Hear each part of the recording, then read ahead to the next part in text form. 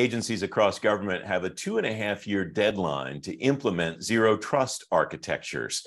Those agencies have specific cybersecurity standards and objectives to hit by the end of fiscal year 2024. I'm Francis Rose from the Scoop News Group. Chezian Sivagnanam is Chief Enterprise Architect at the National Science Foundation. Chezian, welcome. Thanks for coming on the program. What are your short-term goals, maybe over the next year or so, and your long-term goals regarding zero trust to hit that fiscal 2024 deadline? Welcome. Good morning. And Francis, it's a pleasure to be with you today. And thank you for inviting me to this video series. At the National Science Foundation, we are building the zero trust architecture with a two-pronged approach. In the short run, we are accelerating on a couple of key priority projects. The number one, we are implementing a digital identity with increased focus on human-centered design. This is to transform from the traditional identity management model to a phishing-resistant multi-factor authentication. Now, when we do this, we are not compromising on customer experience because that's really the key here. And number two, we are implementing the next generation network security that secures the agency's multi-cloud infrastructure, including platform as a service, software as a service, and shared service, because these are the next generation cloud infrastructure that are tough to be confined within a network level security or a traditional network security architecture. So we are looking at implementing secure access service edge and cloud-based security brokers. So those are like a couple of the short-run projects.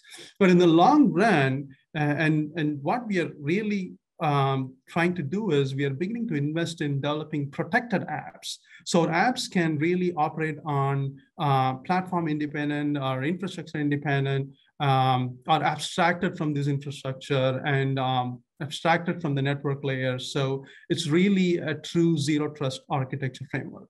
And the second one we are really working on is the top priority pretty much for everybody. It's really upskilling our agency staff on cybersecurity.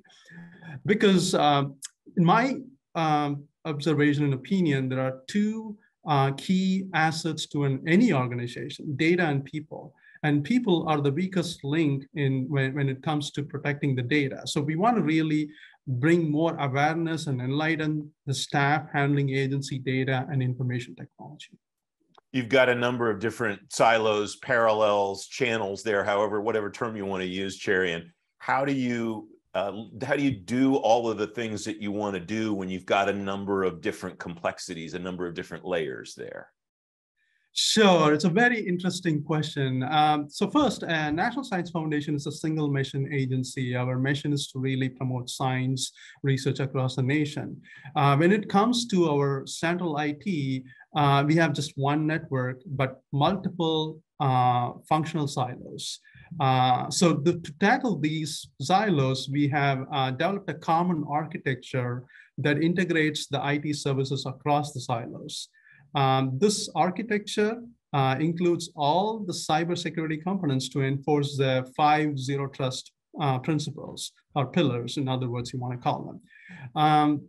It is integrated into our change management process, such as the DevSecOps, end user management. This is where we are really looking at laptops management, the virtual desktops, so the mobile device management. So the end user management is very critical as we go into this hybrid and distributed world.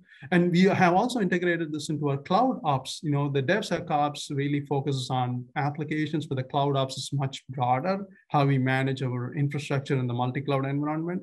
And finally, the most important part, which is the data ops. So it's the whole zero trust architecture is a data-centric philosophy, data-centric architecture. So we want to really focus from the data in the middle. So the data ops is also part of this whole evolution. So that's how we are really marching forward with our implementation.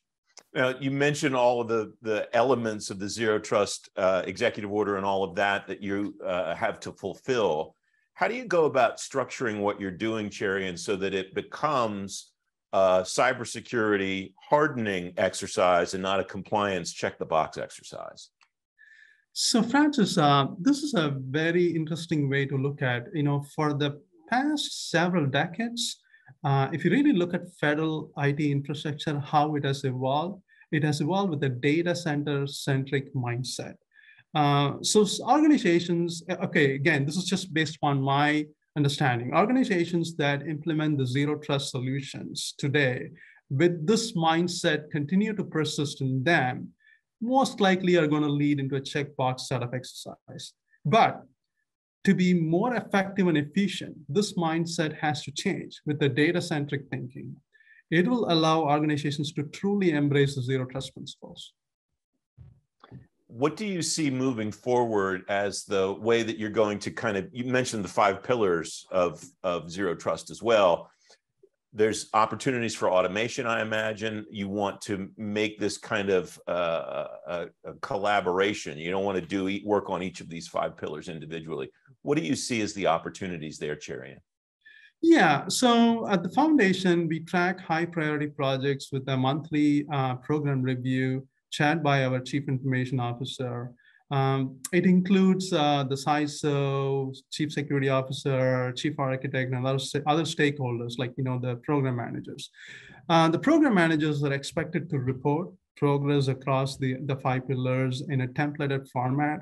In addition, we have implemented an engineering review board as part of our change authorization process to get deeper insight into projects like zero trust and cloud migration.